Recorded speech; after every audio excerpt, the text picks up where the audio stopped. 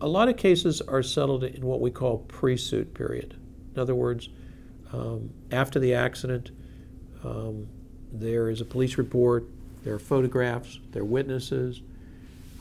You treat until you reach what we call maximum medical improvement, at least in the eyes of your doctors.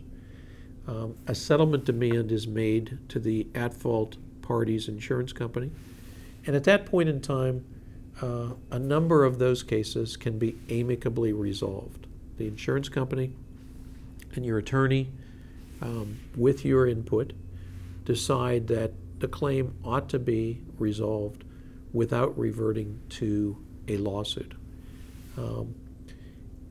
If the case cannot be amicably resolved, then your case is put in suit.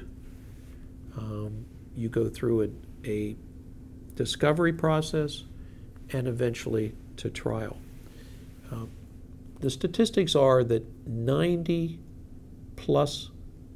of cases are settled, and that is still the same for those cases that are put in suit. In other words, more than 90 cases that are put in pre-suit are settled, and even those cases that are put in suit, 90% of them settle before you actually go to trial.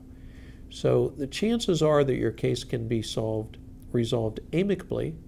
However, it may require filing a suit and heading towards trial, and oftentimes those cases are, as we put, proverbially settled on the courthouse steps. So, but again, your chances are better than 90% of your case will be settled rather than actually be tried.